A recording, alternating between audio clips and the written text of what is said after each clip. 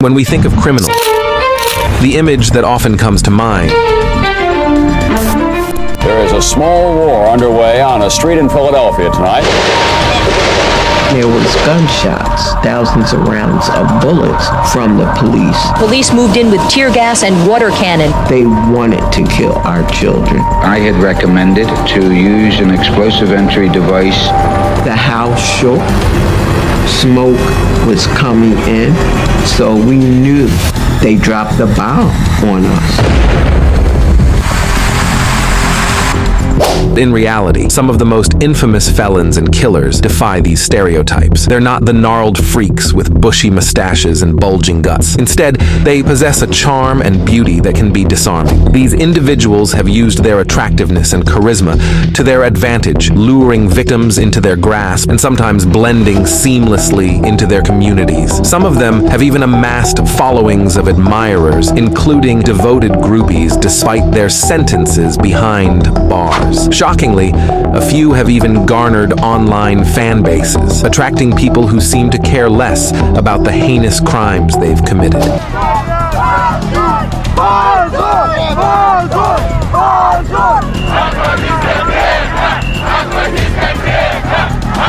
In this video, we delve into the world of attractive criminals, seemingly affable felons, and charming lawbreakers who have left a trail of devastation in their wake. In the pursuit of justice, our legal system faces a significant challenge inherent in human involvement. While the courtroom provides a structured environment aimed at fairness, the unavoidable reality is that decisions are made by people. Whether it's the prosecution, defense, judge, or jury, each individual brings their own set of biases and predispositions to the table. You, sir, in my mind, are a very evil individual. You are clearly a monster without any conscience whatsoever, and you are someone who is a danger to society and should never be allowed free. Accordingly, it is the sentence of this court with regards to the second-degree murder that you be committed to the Michigan Department of Corrections to serve a minimum of 100 years to a maximum of 200 years. These biases stem from various sources, including personal experiences, cultural backgrounds, and societal influences. They can affect how evidence is interpreted, how arguments are perceived, and ultimately, how verdicts are reached. Despite efforts to mitigate bias through procedures like jury selection and legal standards, human nature remains a central factor in the administration of justice. To address this inherent flaw, it becomes imperative to delve into the complexities of the human mind. Understanding the psychological mechanisms that underlie bias is crucial for devising strategies to counteract its effects. This involves exploring concepts such as cognitive biases, implicit associations, and social conditioning, all of which shape our perceptions and decision-making processes. Furthermore, fostering awareness and education about bias within the legal profession and among the general public is essential. Two psychologists, Segal and Ostrov, delved into the intriguing realm of attractiveness and its impact on jury decision-making. Their study aimed to explore whether a jury would be swayed to give a less severe punishment to an attractive criminal. And based on the decision of the jury, I sentenced you in count 1 and count 4 to life in prison without the possibility of parole. In counts 2 and 3, I sentenced you to life without the possibility of parole. However, that's with a firearm discharge, including charging death, which means hopefully that no matter what happens with the legislature, no matter what we decide on life or death in your case, you will never, ever be released from prison.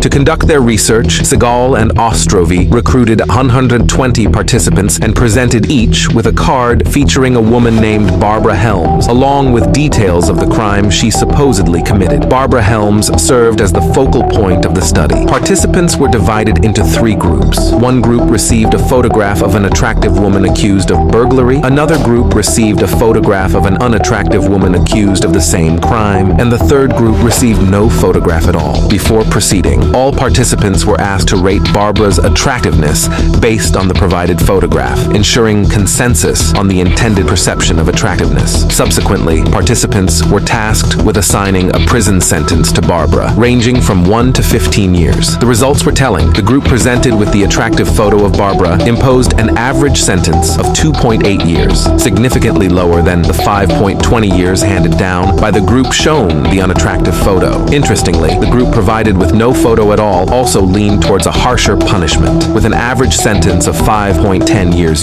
This study sheds light on the subtle, yet impactful influence of attractiveness on jury decision-making processes. It suggests that individuals may unconsciously assign more lenient punishments to attractive defendants. Now, let's delve into some parallel real-life cases. In 2015, a 30-year-old American teacher named Jennifer Victor made headlines worldwide, but not for anything related to academics. She found herself in hot water because of her involvement with 3 of her teenage students, all aged 17. Now, while 17 might be legal in some countries, it's a no-go zone in the US. But why did this story go global? Well, buckle up. Firstly, in Russia, where the legal age of consent is 16, they couldn't wrap their heads around why Jennifer got slammed with a 22-year sentence. A petition on Russian social media exploded, with over 41,000 signatures demanding her release. Imagine that. Then, there's the other twist. People couldn't stop talking about Jennifer's appearance. They were all like, whoa, she's one good-looking teacher. Her image went viral faster than a cat video on the internet. But when she faced the judge and got hit with that hefty 22-year sentence, her laughter turned to tears. Yup, she'll be well into her 50s by the time she's out. Talk about a roller coaster of emotions. Then there's the tale of Jeremy Meeks. You know, this guy has sparked this hashtag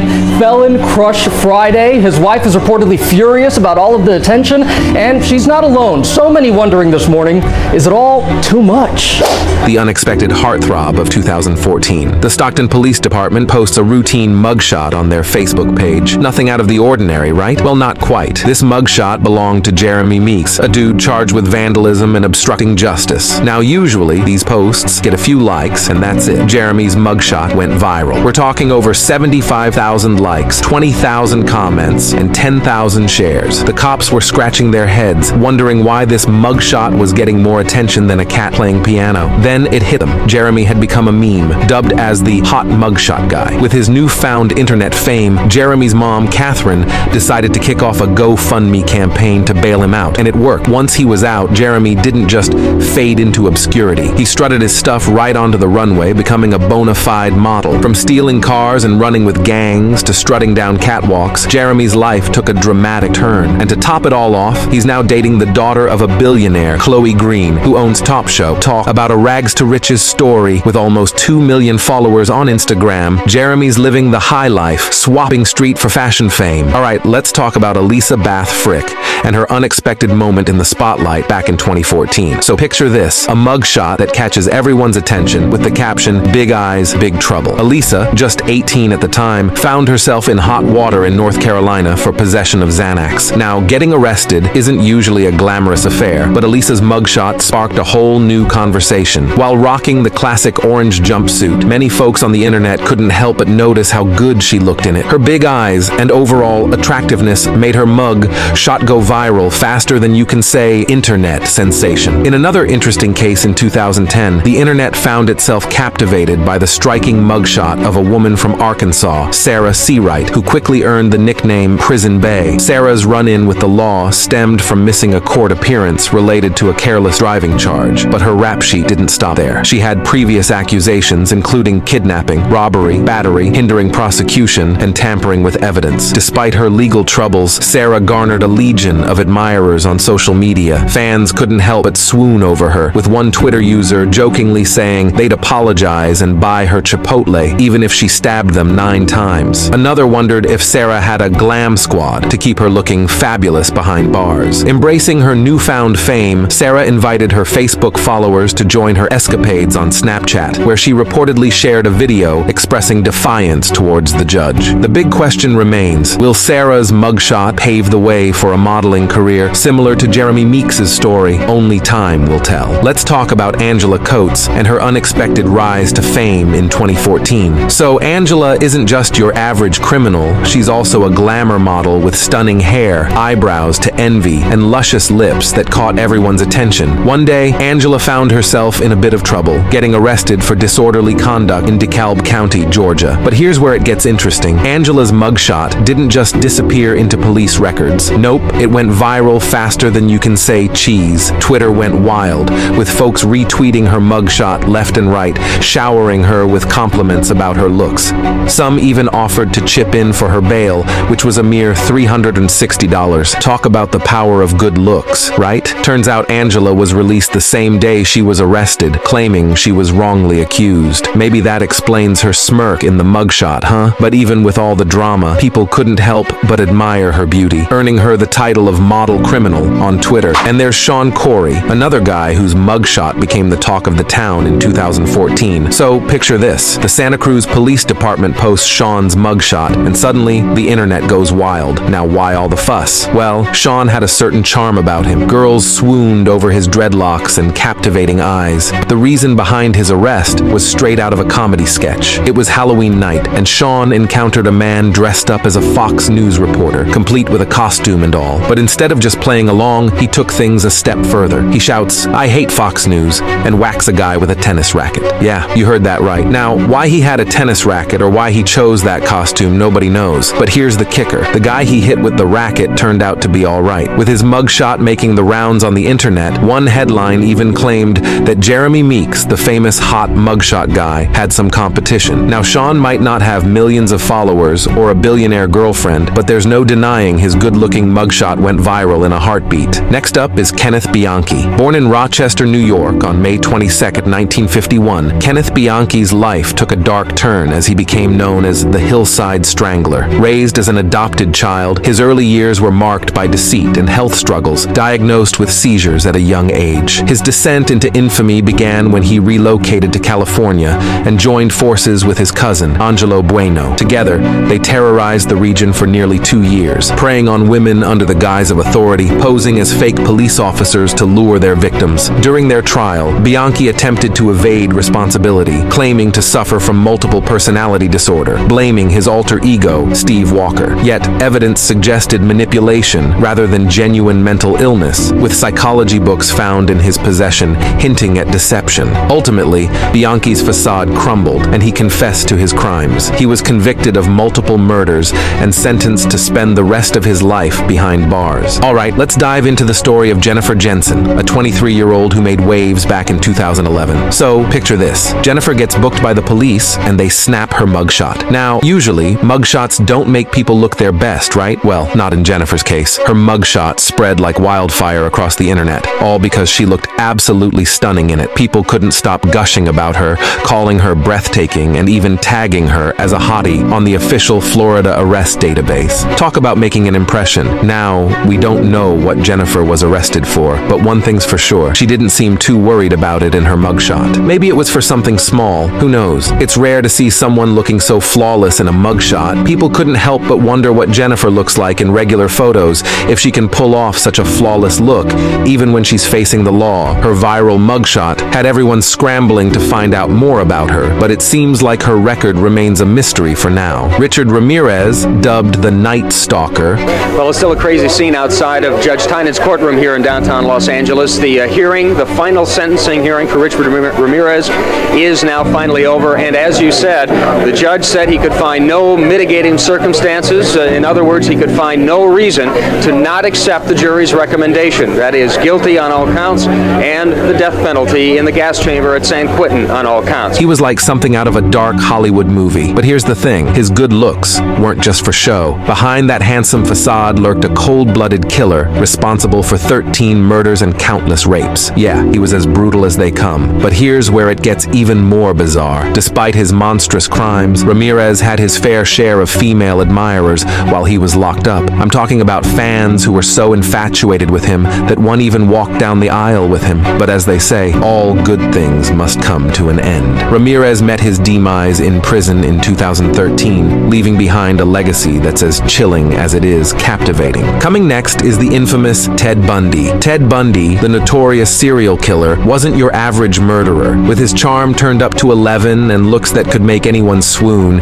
he was like a wolf in sheep's clothing. Bundy had this uncanny ability to attract women, especially on college campuses where he prowled. But here's the thing about Bundy. He wasn't just relying on his natural charisma. Oh no, he had a few tricks up his sleeve. Literally, Bundy often sported a fake arm sling or a cast on his arm or leg, using these props to gain sympathy and trust from unsuspecting victims. Once he had their attention and their guard was down, he'd strike with brutal force, using weapons like pipes or crowbars to incapacitate his victims before whisking them away in his car. It's a chilling reminder that evil doesn't always look like a monster. Sometimes it wears a charming smile and carries a fake cast. In the mid-60s, Paul Schmid earned the chilling moniker the Pied Piper of Tucson for his horrifying crimes. Seduction was his game, but behind his charming facade lay a cold-hearted killer who claimed the lives of 3 young girls in Arizona. Despite being described as intelligent, good-looking, and charismatic by those who knew him, Schmid's charm couldn't save him from facing justice. In 1966, he was convicted of murder and sentenced to death. However, fate had its own plans for him. In a twist of irony, Schmid met his end in prison in 1975 when he was stabbed to death. It's a sobering reminder that even the most charming individuals can harbor the darkest of secrets. Next is Paul John, known as the Casanova Killer. Knowles carved a chilling legacy with his blend of rugged good looks, charm, and impeccable fashion sense. Under the guise of the alias Daryl Golden, he prowled the streets, using his charisma to ensnare unsuspecting victims. However, beneath his suave exterior lurked a depraved individual with a penchant for violence. Once he gained the trust of his victims, Knowles would unleash his darkest impulses. Rape and murder became his twisted trademarks, leaving a trail of devastation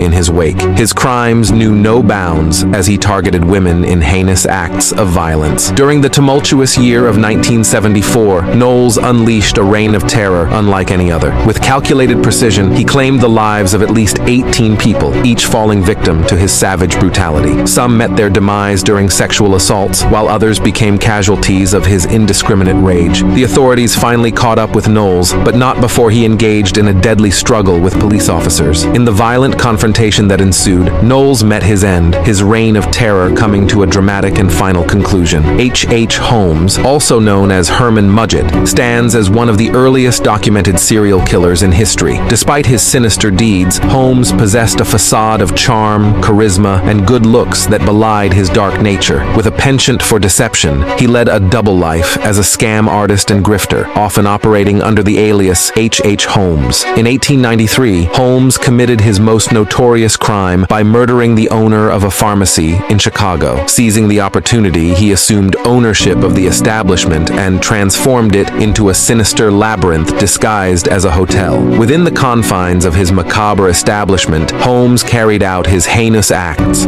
stalking and murdering countless victims. The exact number remains unknown, with estimates suggesting he may have taken the lives of as many as 200 individuals. Ultimately, Holmes's reign of terror came to an end when he was apprehended and subsequently executed in 1896. Estibaliz Carranza was once a bright and talented student, excelling in her studies and even mastering the German language in record time. However, tragically, her intelligence and beauty proved futile in her case. Known as the Ice Cream Killer, Estibaliz's crimes were centered around her ice cream parlor, adding a chilling twist to her already gruesome tale. Her descent into violence began with the demise of her marriage, fueled by frustration over her husband's refusal to fulfill her desire for a child. When divorce didn't seem like enough, she resorted to the ultimate solution: murder. Storing his body in the basement of her parlor, she moved on to her next victim. Lastly, Joran van der Sloot. He likes to prey upon young female tourists. Joran van der Sloot, he's incredibly charming.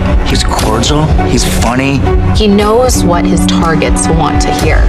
Conning and manipulation. If you're psychopathic, you see other people as instruments. You just want to get what you want. Joran van der Sloot, born on August 6, 1987, in Arnhem, Netherlands, hailed from a family with legal and artistic backgrounds. Initially, he appeared to be a model student, excelling academically and shining as a star athlete in soccer and tennis. However, at the tender age of 17, his life took a dark turn when he became embroiled in a criminal investigation following regarding the disappearance of an 18-year-old woman. Although arrested, he was ultimately released due to insufficient evidence. 3 years later, in 2008, Joran relocated to Thailand under the guise of pursuing a business education.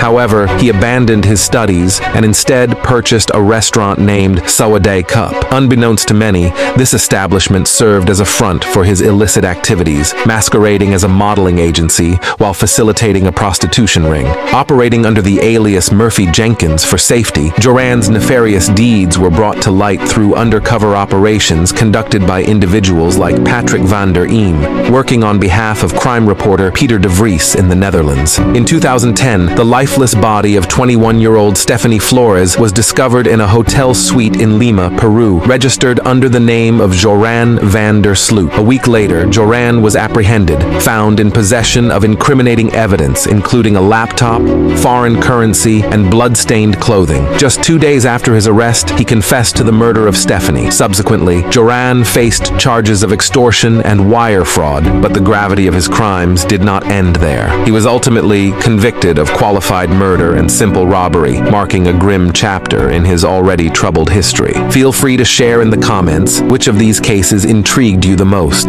Don't miss out on more fascinating content by liking and subscribing to the channel. If you enjoyed this video, be sure to check out the one displayed on your screen now for even more captivating stories. Click, and I'll catch you in the next video.